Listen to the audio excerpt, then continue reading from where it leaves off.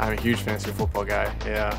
There's a lot of people who think that they're good at it, and some people who know that they're good at it. So usually kind of talk to the guys and just get to know who are the football guys. And it's just funny kind of hearing some of the stories that happened in the past season.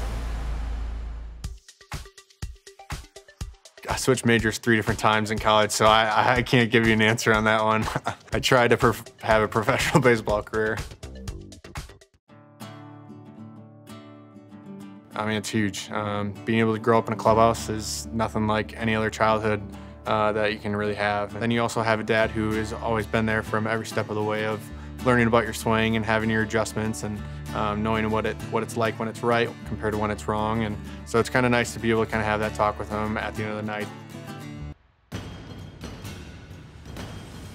So I wish I had a little bit more time in Japan. I would love to go back and to be able to experience the food, and obviously they have such a great culture there. I enjoyed it a lot, and I was hoping to be able to stay there a little bit longer, but unfortunately it didn't happen.